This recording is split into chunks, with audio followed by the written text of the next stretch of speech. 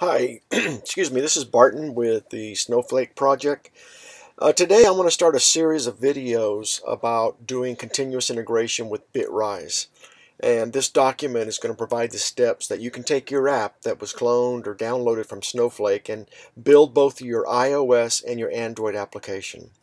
But before we get started, I want to establish what will be addressed and, more importantly, what isn't.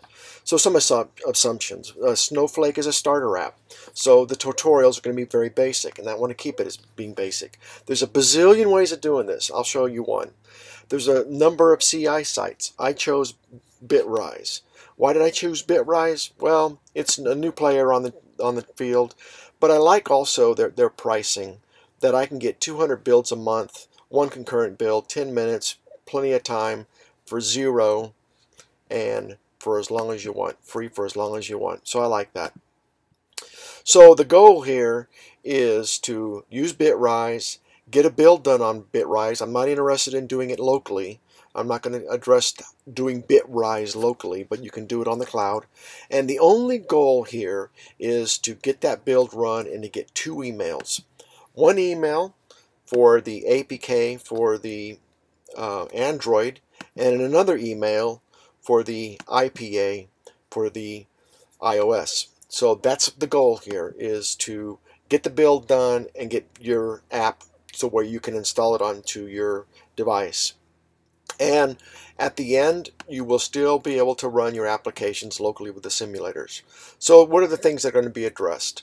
Well, I'm going to take a look at Bitrise. We'll walk through a little bit of the screens, kind of what's there, what are workflows, why do we have two workflows instead of one for the iOS, one for the Android.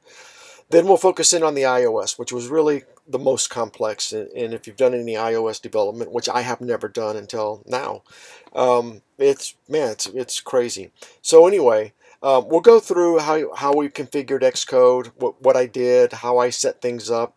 We'll look at the Apple Development Center with your certificates, your provisioning, and all those things that you have to do there. We'll look at certifications, keychains, P12s, how those tie in to Bitrise and how they're used within the build to assign your IPA.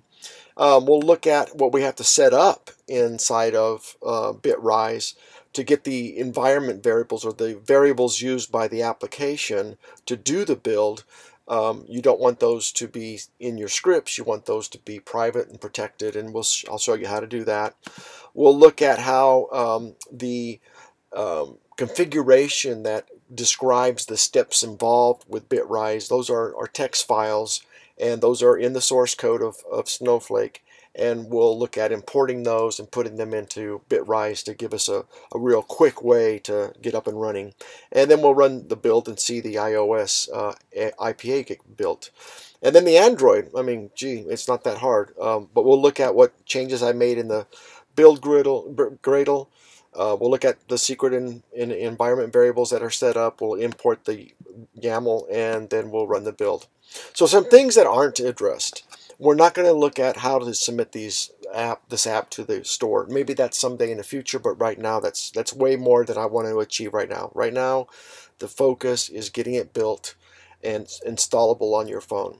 I'm not going to talk about other CIs. I know there's a lot out there. I like Bitrise. They've been very responsive. They are on Slack, and I've been getting all the help I could possibly ask for.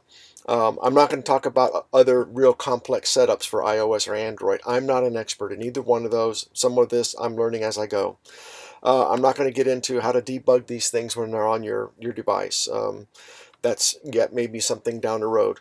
I'm not looking at any new shiny thing. If there's new tools, new techniques, I don't know about them. I just know what I've done right now, and I want to document it and get it there available into your hands so that you have a platform to grow off of and start doing these shiny new things. So again, no local builds with Bitrise. I'm not going to get into Docker, installing Docker, and getting a duplicate environment. I did all of my stuff by doing the work I needed to do on the source code of Snowflake, and then doing my configurations in Bitrise and running the builds there.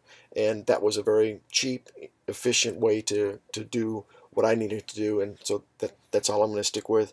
Fastlane is something that we're not going to do locally. We're only doing it on the cloud. It is possible to do locally. That's another exercise for another date by somebody or maybe me. So we're not going to get into all the features of Fastlane.